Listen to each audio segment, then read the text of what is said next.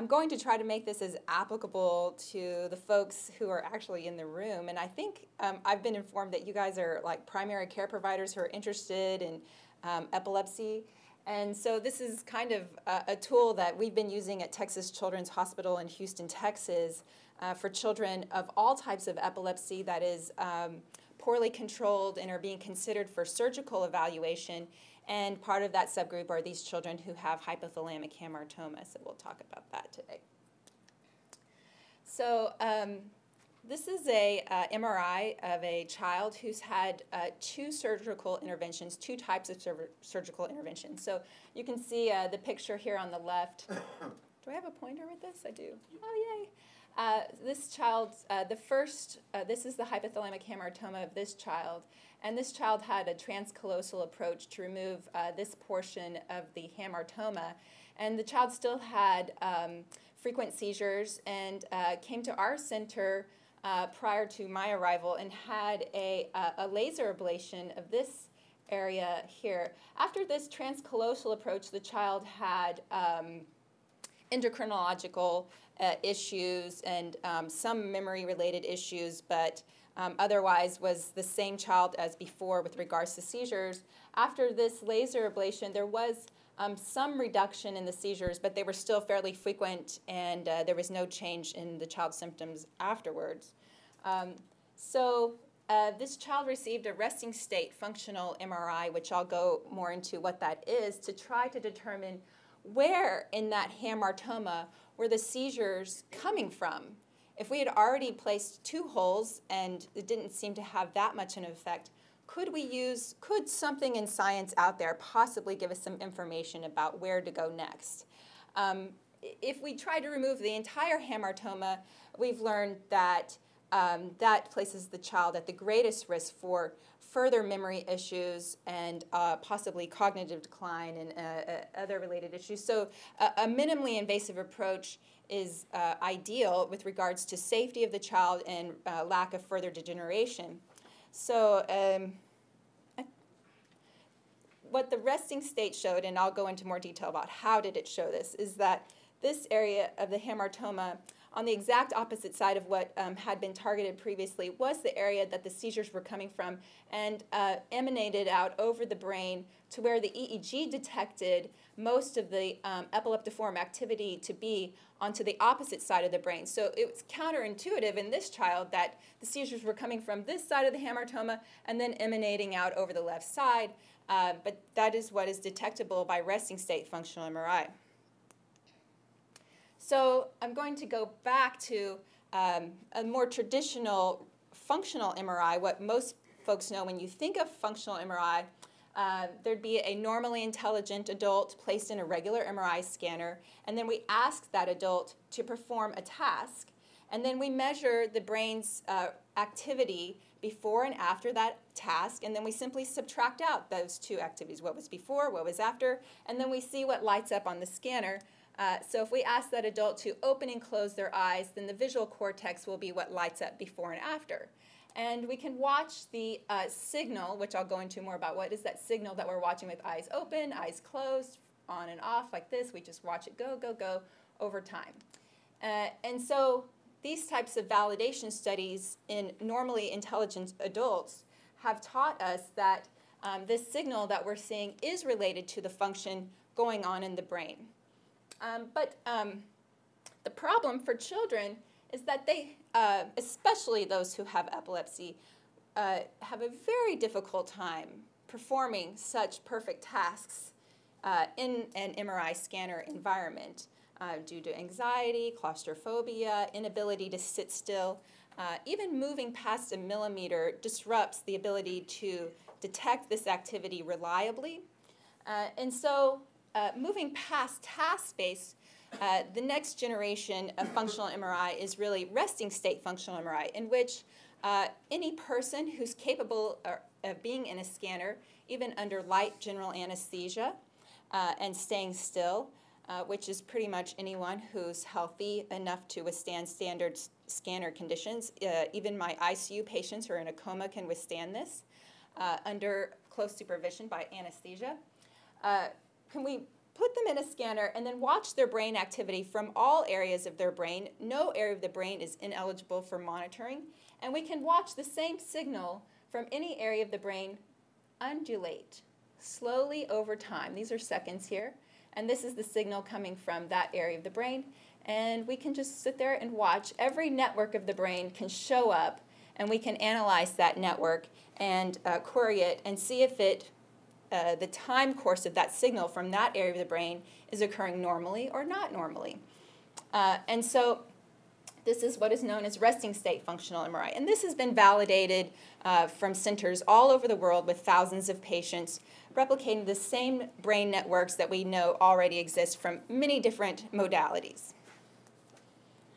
So this is the children at Texas Children's Hospital who do not have epilepsy, and their brain networks look the same as all other humans in that the slow undulating pattern that we described before is captured, and this is the time course of an example of one of the networks, and this graph down here shows where, at what frequency is most of that signal from that network, and it's a low frequency. This is 0.03 hertz, if you will.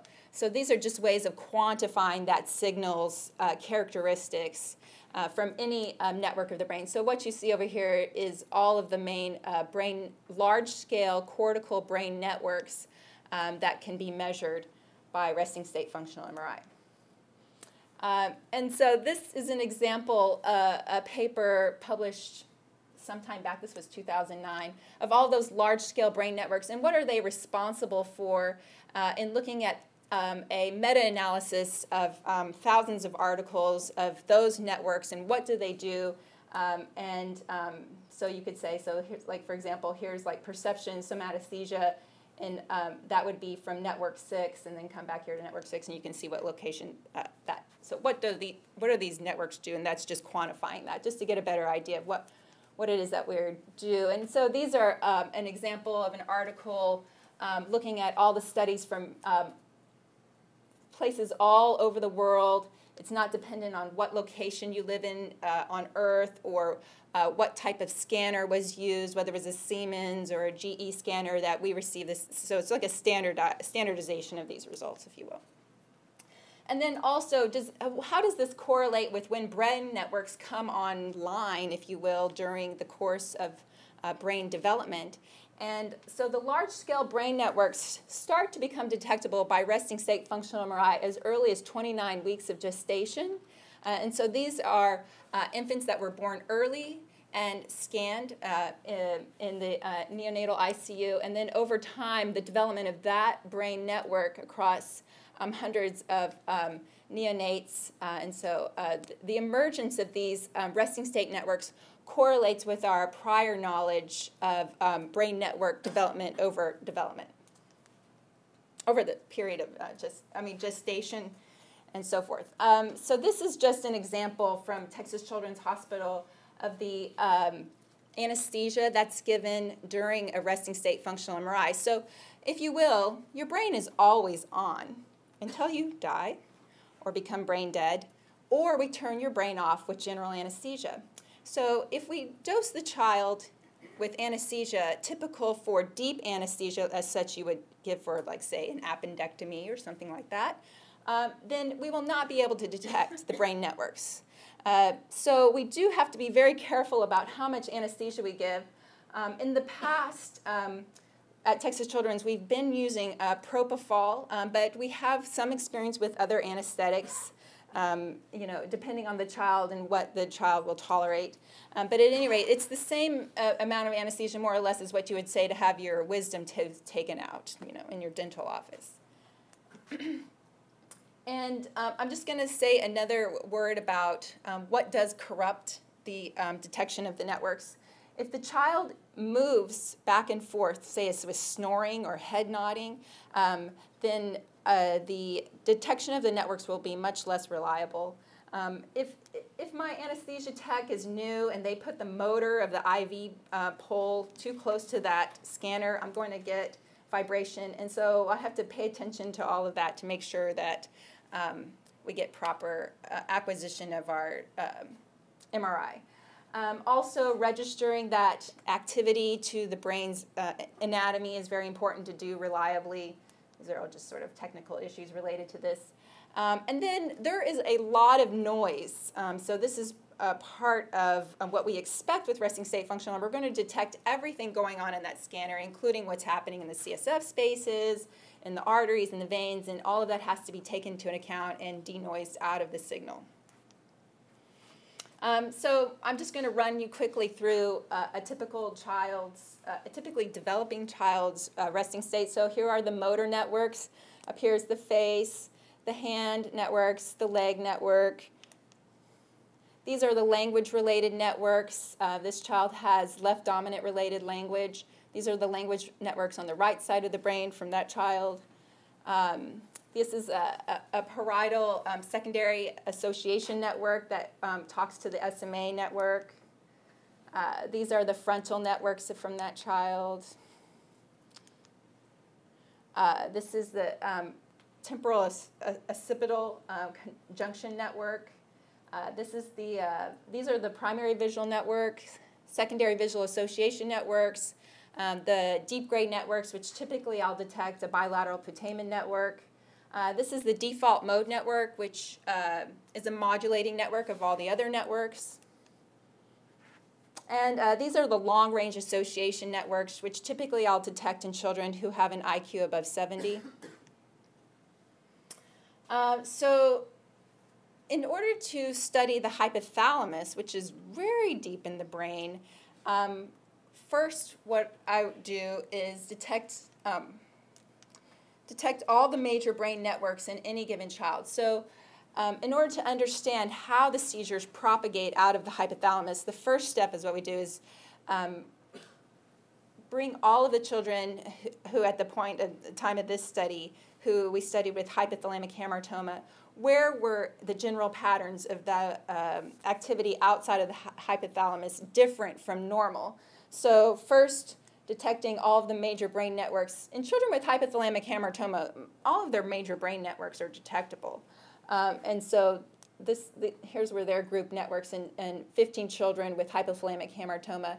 And then what we did was taking the signal in their entire brain and then subtracting it from controls, what areas of the brain turned out to have difference from normal, and those are what you see here. And then the next step was to ask ourselves, then how are these areas of the brain way outside of the hypothalamus, how is that related to the hypothalamus itself, or the hamartoma rather?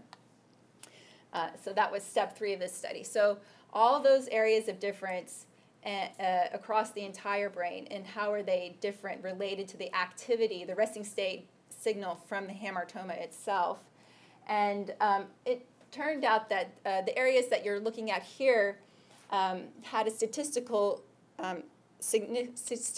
significant difference with their activity in relationship to the hamartoma, as opposed to the other areas. There were 13 areas originally detected that were different across the entire brain, but these are the areas shown here that were different in relation to the activity in the hypothalamus hamartoma itself.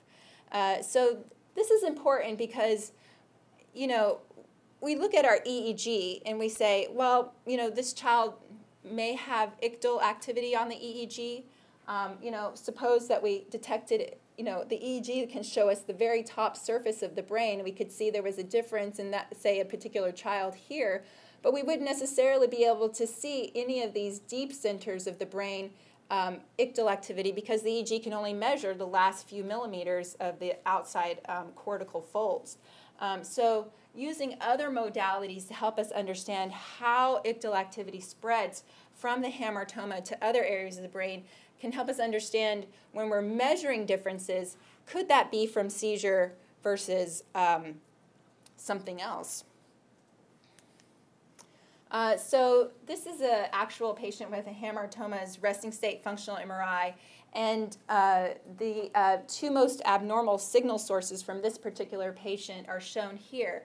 And remember earlier I showed you a slow undulating pattern. So this is a erratic It has some undulation to it, but you can see it's more spike-like, if you will, and there's changes to the oscillating pattern that you don't see in typical resting state signal sources. And also, this power spectrum of those frequencies leaks out into higher frequencies. So that's true with both of these signal sources. And also, compared to normal, I would not detect this spatial distribution of signal source. So this was an abnormal signal source for this child. And same with the spatial pattern of this signal source is not typically detected.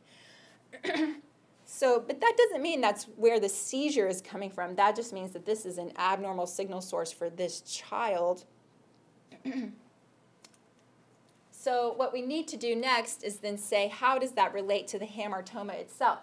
So with the resting state data, taking all the noise out of it and understanding what is actual signal, then we can put it through a secondary step of processing in which we ask ourselves, if I place a seed here in the hamartoma itself, how will that 1 cubic millimeter within that hamartoma relate to the rest of the brain?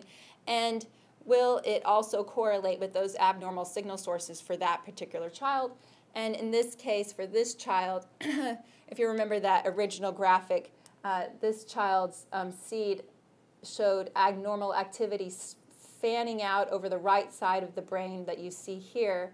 And so that particular seed right there in the middle of the hamartoma was the most likely area by resting state functional MRI of where the seizure source is coming from.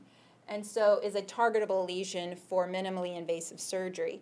And so every cubic millimeter of that hamartoma can be individually queried for its relationship to the rest of the brain using this type of data and be potential target sources for minimally invasive surgery and potential cure for that child. So here's the same child after that area was targeted by stereotactic laser ablation. And the post-operative 1 week later resting state showed no correlation between anywhere within that hamartoma to the rest of the brain. And normally there is a honeymoon period after any surgical intervention for seizures in which the child just doesn't have seizures. And so 1 week post-op doesn't mean a whole lot with long-term seizure quiescence. The same child 6 months later shows the same relation. This is only noise here. This is not actual activity.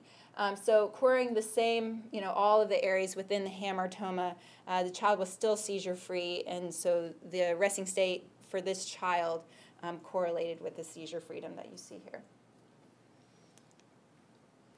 I wanted to say a few words, if we have time, we still have time, about the actual pathways out of the hamartoma areas to the rest of the brain. We do know a little more about brain networks than we used to 10 years ago, and multimodality data, both by looking at white matter tracked and MRIs, pathological studies, things like this, we can look at where out of the hamartoma area all of the normal brain networks go to, and use that to help us understand the manifestations that we see with seizures. So let's take something very simple. Like if we have a tonic-clonic seizure coming from the hand area on the left side of the brain, we would expect the right hand to shake and have tonic-clonic activity because we know the left side of the brain controls the right side of the body, and so forth. So if a seizure is coming out of the hamartoma, what clinical manifestation would we have? It might not be obvious at all. In fact, we do know that within hamartomas, the lesions that areas where seizure activity is coming from, we don't see some change specific to what's happening down here on the EEG, because as we mentioned before, the EEG is only measuring the outside of the brain. But as that seizure activity moves out of the hamartoma and ping-pongs around the brain, we will see all of the manifestations that you will see in children during the times of their seizures. So which area of the brain it's activating, will cause the symptoms that you see in that particular child with the seizures.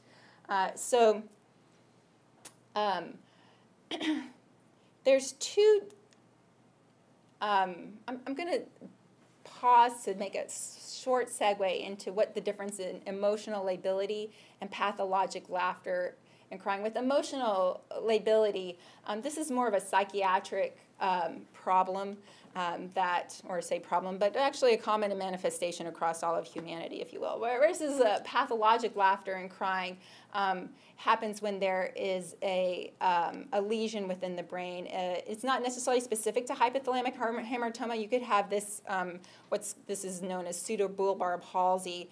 You could have an ALS with children, with folks who have MS, and different strokes in areas of the brain. So there's two networks that control the expression of emotion primarily. So we're going to talk about those two networks. But this article that I bring up by Lauterbach, he reviewed 655 different clinical studies and set out criteria for what would be a valid study looking at these emotion control networks. Okay. And from these studies, he determined that there's this dual network system. So there's this involuntary emotional pathway and the emotional control network. So what you feel involuntarily and then how you control that, more thinking, if you will. Folks who are neurologists, almost this is your bread and butter med student neurology right here. This adult had a stroke here in the face area of his brain, and it's affecting his ability to smile symmetrically.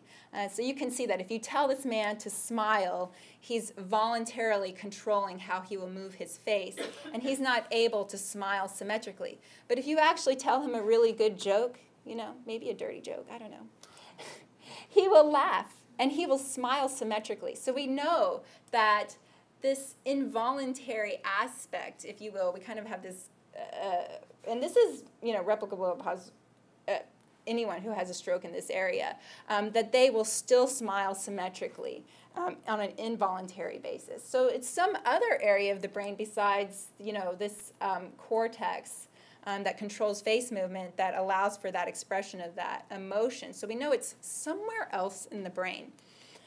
So where is it?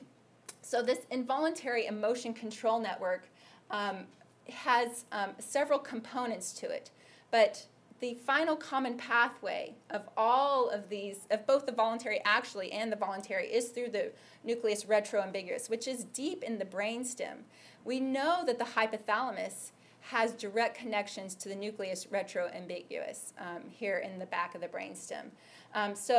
From those 120 studies that were selected from the 655 studies of that meta-analysis, the final common pathway of all of those individuals looking at multimodality data, what was left was the nucleus retroambiguous. So it's probable that this area, if it's still connected to the child's hamartoma, you can still have those involuntary laughter or smile episodes that are not associated necessarily with true emotional experience.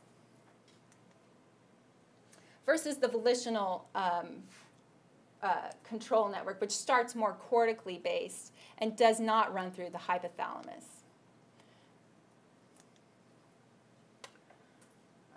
So these areas of the brain that connect to the hypothalamus that I have circled here, such as the anterior cingulate gyrus, the cingulate gyrus, these actually turned out to be those original areas that I showed you from the resting state data that are the initial areas of seizure propagation from resting state data out of the hypothalamic hamartoma and those 15 individuals analyzed in a group-wise basis. And so they are part of that involuntary emotional control network that was determined by that multimodality data that we just discussed. Thank you. Thank you very much. Questions? I was just curious, we have some parents that report children that will laugh, and that vocalization you talked about from the NRA, they will laugh during a gelastic seizure, but do not laugh in a normal, what you would expect, a laughing situation. May hear a funny joke, watch cartoons, so they experience that feeling of joy or what we would think would trigger a laugh, but don't have a normal laugh. Is that, do you think, along that same pathway as the smile? Would the laugh be along that same NRA pathway? So yes, the final common output pathway of the nucleus retroambiguous, the voluntary emotional control network, does descend through that final nucleus before it exits the brain. So it is possible that the dysfunction from the emotional control network to that center of the brain could be disrupting the ability to voluntarily control it.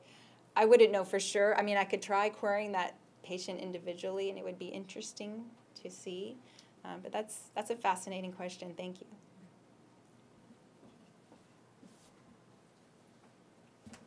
I have a more technical question. How do you actually, in your resting state MRI, control for the depth of the anesthesia? Because I think that's quite difficult. I mean, we scan a lot of kids and we do some DTI and fast MRI measurements on them, but we're never really sure, even with the anesthesiologist on site, that we really have no impact. And that's, of course, if you want to, for example, compare disease severity, the more severe kids will always be under sedation, while the less affected kids will be having no sedation. So a comparison between the group is very hard. So I was wondering, how do you control for that you have no impact on your data? First of all, I should say that anesthesia is dosed on a weight-based manner. So for a small child, it's dosed like milligrams per kilogram per minute. So there is that. And then also, if the large-scale cortical networks were not standardly detectable in that child, then I will just report that as a null study. So I expect in children with hypothalamic hamartoma to be able to detect all of the large-scale networks. And I can also see if the signal starts to come in weakly for those networks, if it's difficult to separate out the noise from the networks, then that makes it a less reliable study.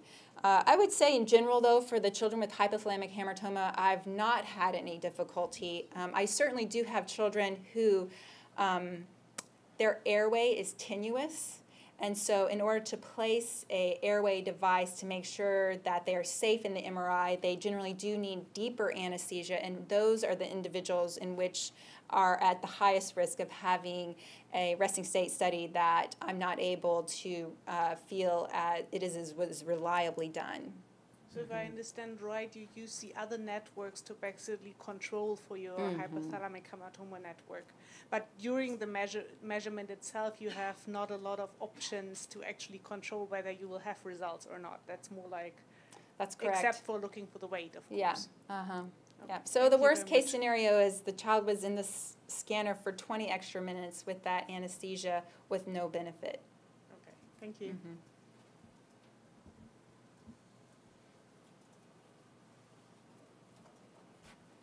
That's really fascinating.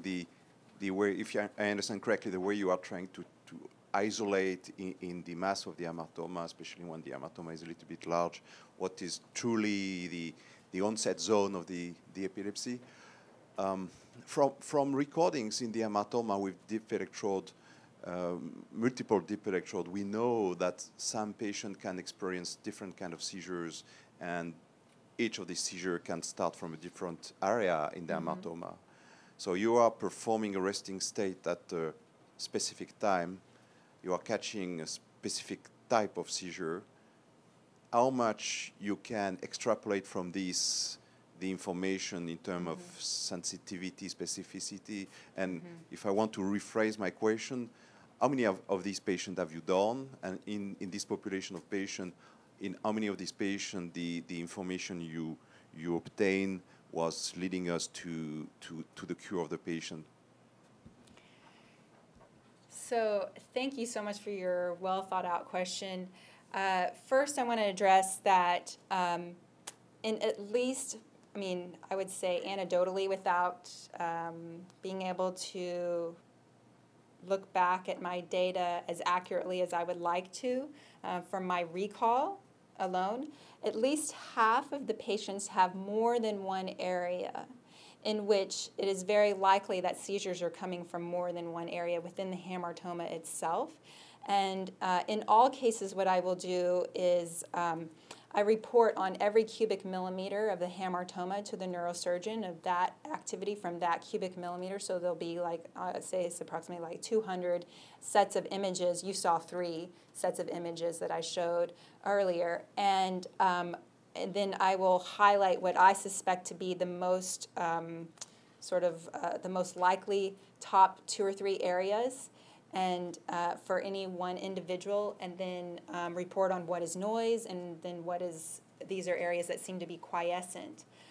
And Dan can speak further on this later about what is the best approach then when you see more than one area, whether or not to use more than one catheter, to say if it's in a different trajectory that the laser would need to get at. But I would say even above that, beyond your question, there are children in which it does seem to be that there's like a sort of a angrier focus, if you will, from within that hamartoma, and once that area is lasered, certainly there is in general a very substantial reduction in the seizures, but there can be actually that area in and itself causing quiescence of what would be other seizure foci that can then arise later over time. So the children that at Texas Children's, approximately 70 of them that with hypothalamic hamartoma that we've been following, receive serial resting state functional MRI before and approximately 6 months after their scan. And so I might have about 250 scans of children with resting state functional MRI, and those would be the same children scanned multiple times. So I would say it would be typical for me to have between anywhere from 1 to 5 scans per child over time. Did I answer all of your questions? No. Okay. My question is more about you scan. Yeah. At a certain time you see or you isolate in the hamartoma the focus supposed to be the onset zone. You have the limitation of the fact that you are looking at this activity at a certain time. Oh, so, yes. Okay. So you may miss. Yeah. You may miss something. And let me say that the time scale of EEG as a way of answering, which is in milliseconds, which is an appropriate measure of electrical phenomenon. I am not measuring electrical phenomenon. I am measuring the oxygen oscillation in the brain, which the entire volume of the brain is scanned every 2 seconds. So I'm not measuring electrical phenomenon. Electrical phenomenon happening much faster. And so what I'm measuring is change in network oscillation of oxygen over time. And so this is completely different than electrical activity. But the change in the networks over time is disrupted similar to the same areas of what EEG would be able to detect, including by depth electrode. Or that is anecdotally what I'm telling you from my experience that I'm finding. So that what you're looking at there is not necessarily a propagating seizure that you would measure by EEG, but a propagating dysfunction of oscillating brain network activity by its oxygenation difference. So the child does not actually need to seize in the scanner in order for me to detect these network differences. Yes, but what you observe is the reflex of what you observe is the reflect of what have been this seizure activity during the last, I don't know, hours. So if for several days the patient don't have a type of seizure, you may miss, that's just an hypothesis, you may miss the topography of onset of this specific type of seizure he was not having for a while. I would say that yes, this is a functional brain scan.